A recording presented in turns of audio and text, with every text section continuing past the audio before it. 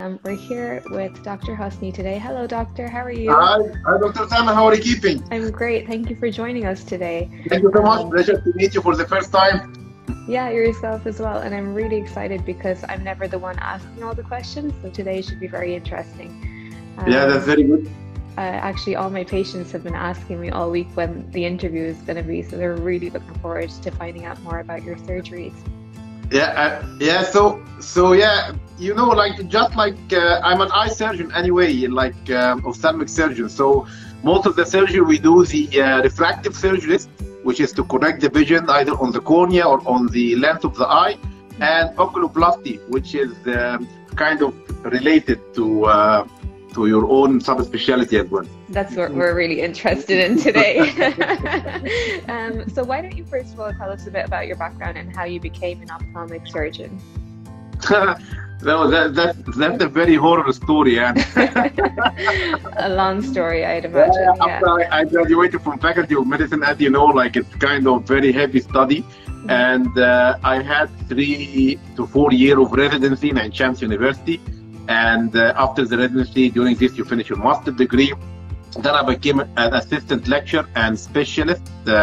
We call it specialist, but anyway, assistant lecturer and specialist. Then I finished my PhD, MD, FRCS, Fellow of International Council of Ophthalmology, and what else? And few other small stuff in between. So I became a lecturer and consultant in Egypt. I was a refractive surgeon. Then I decided just to change the mood a little bit and go to Ireland, and restarted in Ireland in 2014. Okay, very good. It's a long time ago. Yeah, very good. And you've only started Instagram and TikTok recently, is that right? Yeah, I'm a beginner. I just always take my information from my niece and nephew, so I'm still very much beginner. I was starting just maybe a YouTube channel. That was before, even recently. Yeah. Your videos are really, really good. They're really informative, and I'd recommend anyone who's watching to go watch them. You cover all aspects of health and medicine, don't you? Yeah, that's right. Thank you so much for that. It won't be coming something beside your own great videos. Thank you. Just the only thing that I like teaching since I told you I was in the university always. So I like teaching and the idea of simplifying the hard science. So most of the videos is not my subspecialty, but in my belief, you are not treating a disease I can assume I'm good in my part, but you treat the patient as a whole. So you should even have good idea about other problems, but you are not an expert in them. So at least you know when to refer the patient and where to refer the patient. Absolutely, you're right. Yeah, that's what I like. Your videos are really fun to watch as well. For anyone to watch, if no matter what age you are or what your interests are, they're really engaging. Yeah, thank you so much. You should write this in a paper. I'll put it as a certificate in my clinic. So we got a lot of questions in. I have them written down next to me here so I don't forget any. The first one was, what are the main procedures that you carry out in a week? It's mostly here, I don't do the refractive surgery here in Ireland. I did a lot of refractive surgery back before I come to Ireland. If we mean by refractive, the LASIK. Because there is no LASIK, LASIK in Ireland is kind of expensive, and there is no a lot of access. But there is very good places to do LASIK in Ireland anyway. But I'm not involved in this. And we do cataract surgery, we do corneal surgery, we do eyelid surgery. Sometimes every now and then we do squid surgeries. We remove some lumps and stuff. So yeah, it's kind of busy. That's besides, of course, the clinic and the on-call and the emergencies and the traumas and this kind of thing. Okay, very good. Just if anyone has any questions, they can pop them into the comments and we'll get to them at the end. So let's get to what everyone is really interested in here. Can you tell us a little bit about blepharoplasties? Who should be getting it? What does the procedure involve? If you know a rough price, anything like that. Okay, so mostly blepharoplasty, if we can divide it into somebody who need to do the blepharoplasty and somebody it's optional for her to do or him to do the blepharoplasty. Some people have something called dermatochalasis. Dermatochalasis is just the upper eyelid. With time, the eyelid become less elastic and the skin become redundant, and this could affect the eye in many conditions. It might make the eye a little bit droopy. It's different from the ptosis actually, and the causes of the ptosis, which is the droopy eyelid, but it makes the eyelid shut down. It can maybe worse in the case of the dry eye, make a very bad feeling sensation, plus the cosmetic appearance. So sometimes people, the dermatochalasis is very low to the extent that affect the visual field. Like imagine you are driving the car or something and you have problem in seeing the periphery from this eyelid stuff. So this kind of indication that we can tell the patient that it's better to do this kind of surgery. The other kind of patients that they do it just for the cosmetic, and completely we appreciate that, but it depends on them. I cannot tell somebody you should be looking better with the with blepharoplasty. I can say like that. Like it's completely something up to him or her to say, I need to do that, and I'm convinced to do that, and I will do it. The only time that we just say the recommended for the people who really have problem with it. Okay, so you have medical reasons to get it done and you have cosmetic reasons to get it done. And when people ask me, like, I always have, the way I explain why people get droopy eyes in the first place is there's a few different things. You have like muscle issues, you have some muscles that get stronger that make your eyes heavier, you have skin laxity changes, you have like bone issues. From your point of view, people that get this condition that you talk about, is there any other contributing factor that causes it? Yeah, let's just separate between the ptosis and the dermatochalasis. Dermatochalasis is purely a skin problem, maybe some fat problem that bulge the preseptal fat. It just bulges and make this shape and make the eyelid heavy. It's very different than ptosis, which is real droopness of the lid margin of the eye, and this could be of many causes. It could be congenital, could be due to neurological problems like the third nerve palsy, for example. Could be something like a muscle problem, like with age again, the septum, the levator, the muscle called the levator that elevates the eyelid, its own septum, its own, this muscle become weakened and the eye start to droop down like this. So these are other kind of surgeries to strengthen the muscle and stuff like this. But the dermatochalasis is mostly, due to aging stuff.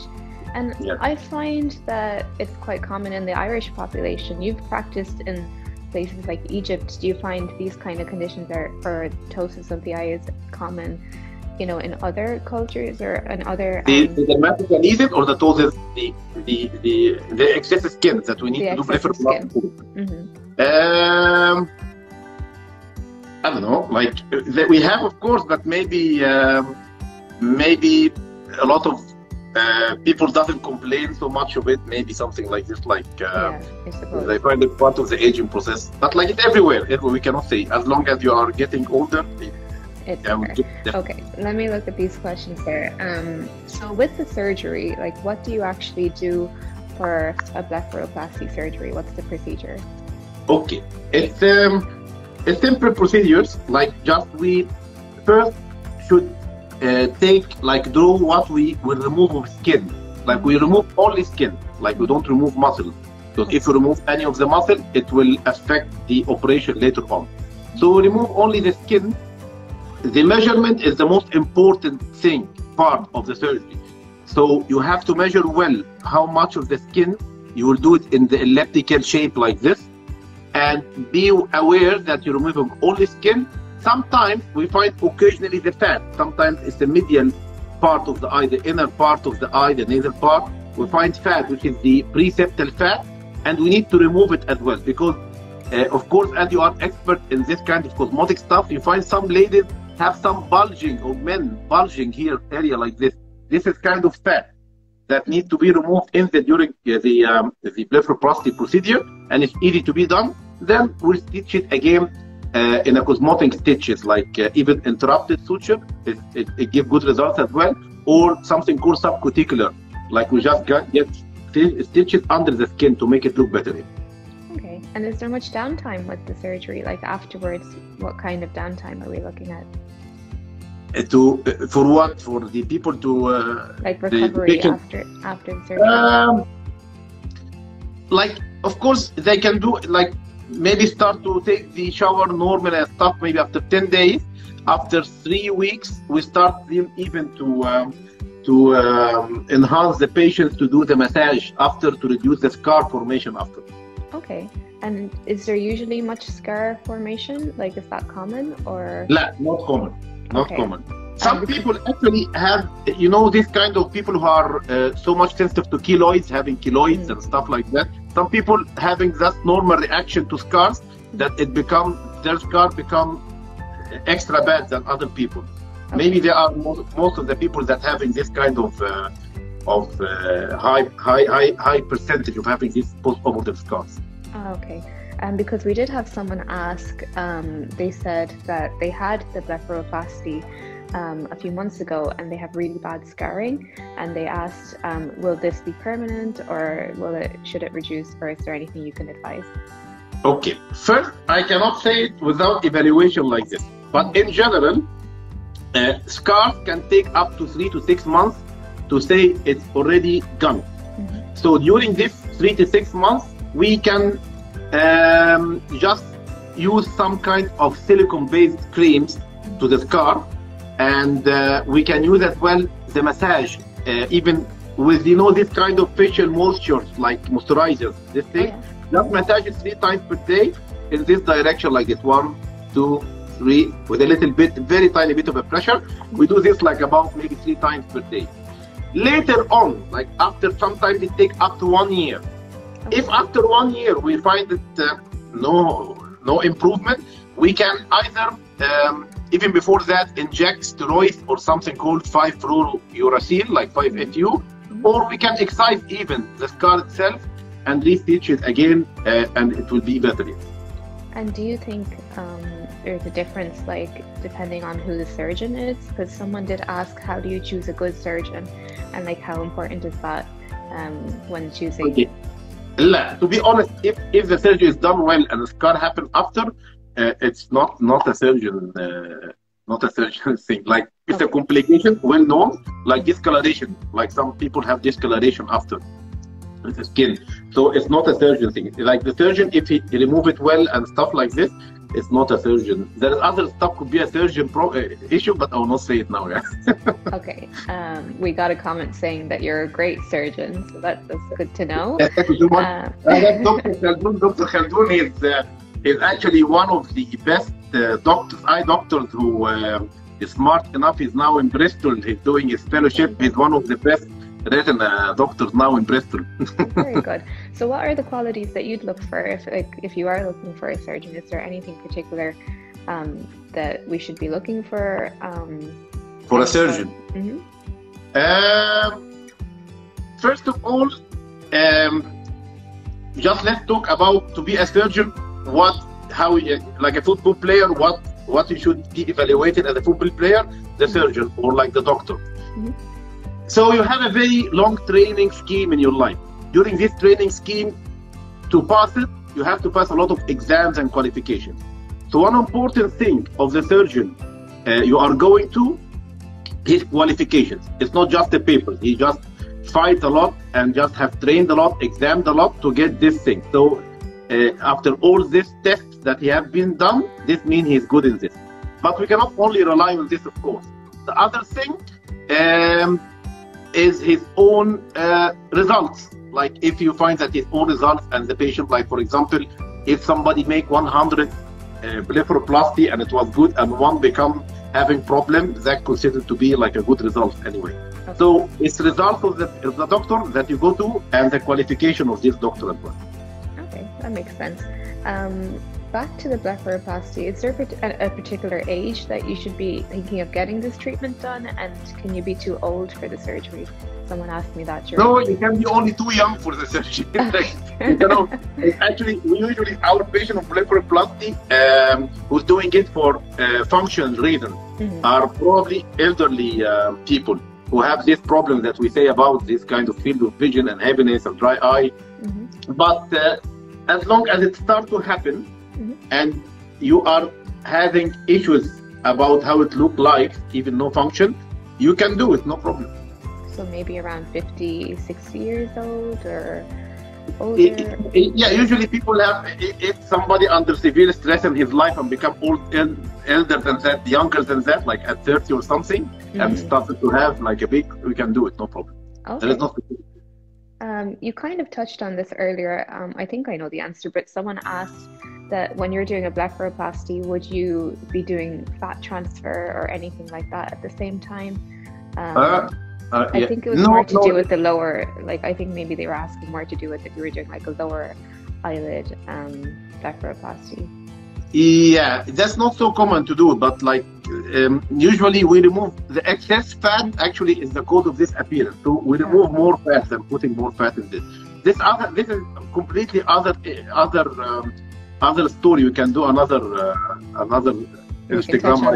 Yeah, of course. Okay, and are there any side effects aside from scarring and discoloration with blepharoplasty? Let's just put it like this: like any surgery, any maneuver will have side effects. So if even you are removing some hair from here, it can have some effect. So it's the thing that how often this side effect happens. That doesn't mean we will not do it.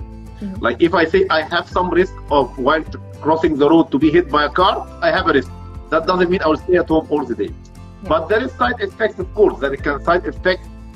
One of more of them, if you remove excessive skin, it can cause something called lag of thalamus, like the eyelid doesn't close properly. And if this happens, it can affect the cornea, become exposed always. Even if you sleep, the eye will become not closed well. And this can make this corneal exposure like corneal ulcers and dry eye and problem like this. Another thing, scar formation as well that we talked about, and discoloration. And sometimes you can take asymmetry, like if you do it in both eyes, some asymmetry can happen in this. And early can be bruises. Sometimes the stitches, the essence itself, like, and you have to stitch it again. But mainly it's a simple procedure, like it's not that kind we are waiting. There is even more than that complication. But as I say, you have complication of falling from the stair and break a cervical bone here. True. It sounds pretty straightforward, the surgery, as long as you're in good hands. What I really want to talk to you about is, what do you think about like people that travel abroad? Say it's very common to go to Poland or Turkey to get this surgery done. Why is it so much cheaper? Are they cutting corners, or is it just like... No, we don't take more money than doctors in Turkey, no. It's both. You don't have to tell me. We were debating a lot about this question. Probably it's kind of something out of our hands regarding the insurance and stuff like this. Okay. But this is not... the net profit for the doctor is the same everywhere, or approximately. I mean, it just, I think it's kind of... even in the LASIK here, like I was surprised by the prices because I was doing with the same machines in my place, the same updated and everything, and way different. But when I understand how much the insurance is, I understand now why it is. It's so much difference in price. Okay, so but still, insurance is something good for both the patient and the doctor anyway. Like on the other hand, it's kind of a balance have to be fixed. Yeah. Of course, from a dentist's point of view, like I definitely see that in other countries they do cut corners, and a lot of the work they do is unethical. You know, prescribing crowns and veneers that don't really need to be done. So that's why I was wondering whether that, you know, relates to every aspect of medicine. But because this is such a straightforward procedure, do you think, you know, there's not much that they could be doing to cut corners here, or? Look, if you are going to a good surgeon, nobody will sacrifice his reputation for cheaper stitches or cheaper anesthesia or something. You always give the best for the patient, because it's still it's something, it's your work, like you can't. So if you trust this doctor, or you know that he's well known, that he is no, you don't, we said in the beginning, just we'll go back to what we said before, that like you should choose the doctor. Nobody have all this qualification and all this reputation will cut it and get something cheap for just threatening his own reputation even.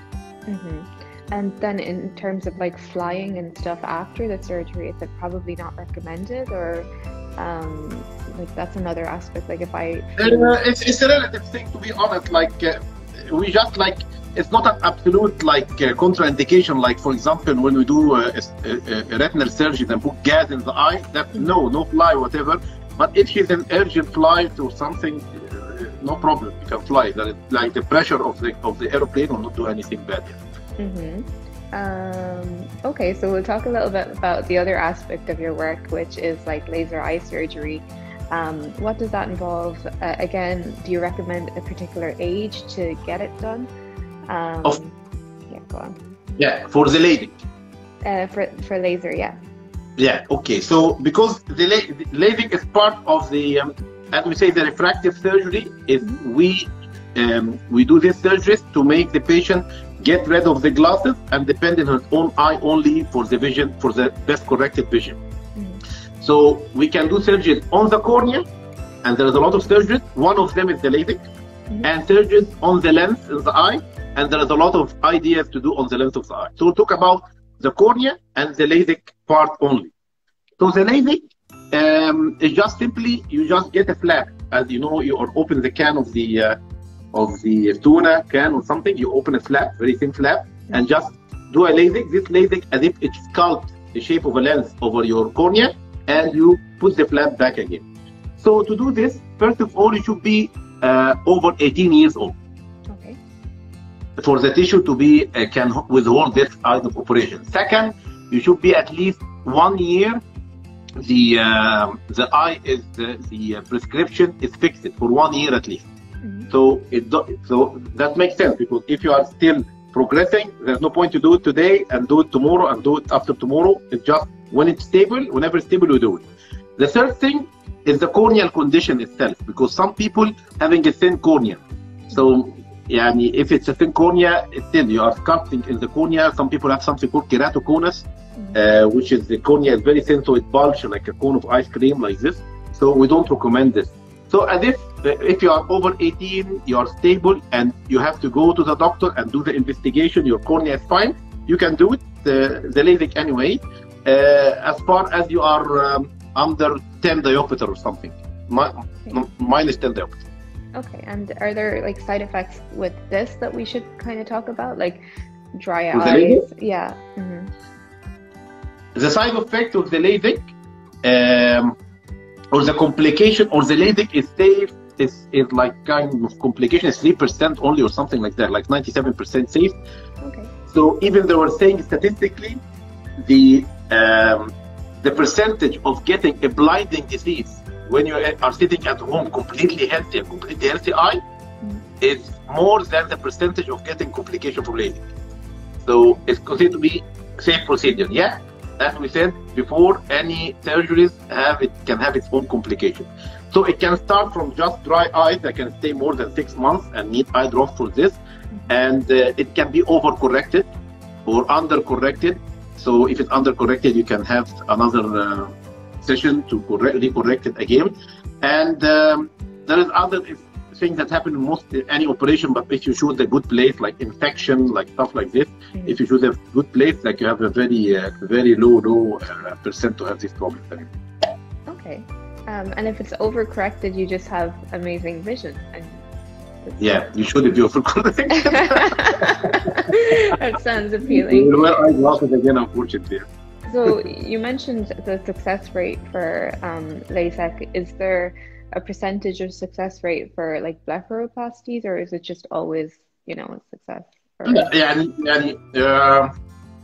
Success rate. What do you define the success rate in blepharoplasty? Because success rate in LASIK is to keep the vision like. So like for the patient to be happy, or for the eyelid to be, completely. More so cosmetic. Most patients are happy, like from my humble experience, and unless they have any issue that need to be corrected anyway. Okay. The final question I had here was a bit irrelevant, but let's just answer it anyway. Someone said, can anything be done to correct adiaphanic pupil? Adized pupil? We don't know till now what is the cause of adized pupil, to be honest. Some people say it's viral infection. Even adized pupil, it's just for the audience who are not about it. It's just all of a sudden the patient come for us in the emergency and say, at 2 days my eye, only one of the eyes is big, like it's dilated. they say it might be, we just do a very simple test. We do just very diluted eye drops that constrict the pupil. So it's like diluted maybe like 10 times or something like this. So after all these diluted drops, it constricts the eye. So we know that this is a nice pupil. But there is no specific treatment, to be honest, and it's not harmful. Yani. There is nothing bad to happen. And most of the cases, it goes by itself. Yani. It's not common to see. Yeah. Okay, it's not permanent. Okay, I'm going to look at the questions here. Sorry, my eyesight is not fantastic, so I'm going to be closer to Sorry, you are welcome. So someone asked, what tests, if any, need to be done before a blepharoplasty? And if you were looking for, is there like a waiting list for a surgery date? Yeah, that's a good thing.